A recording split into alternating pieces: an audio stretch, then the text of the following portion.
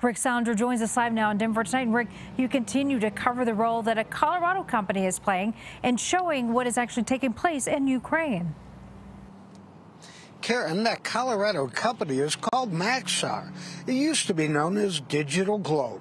Here at MSU Denver, they are studying how that company uses its satellites to collect images from the war in Ukraine.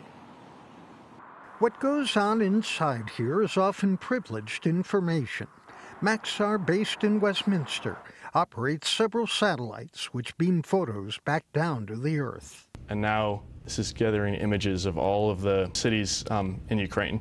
Adrian White is a senior at MSU Denver. For his final project, he's studying how Maxar collects its pictures, like this one which showed a 40-mile-long Russian line of tanks and other armored vehicles. If there's a convoy coming towards Ukraine, they can see, if the Russians are getting closer and closer and where they're setting up.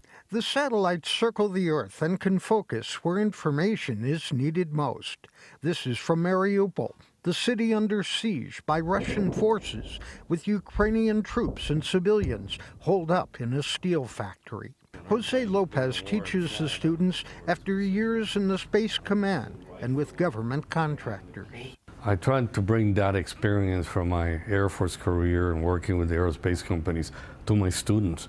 It is modern high-tech intelligence gathering with satellites picking out the hidden, like the suspected mass grave. They're moving about 16,000 miles an hour, which sounds very fast, but in real time, they're able to still get a clear shot. It is a war fought close up, tracked from space.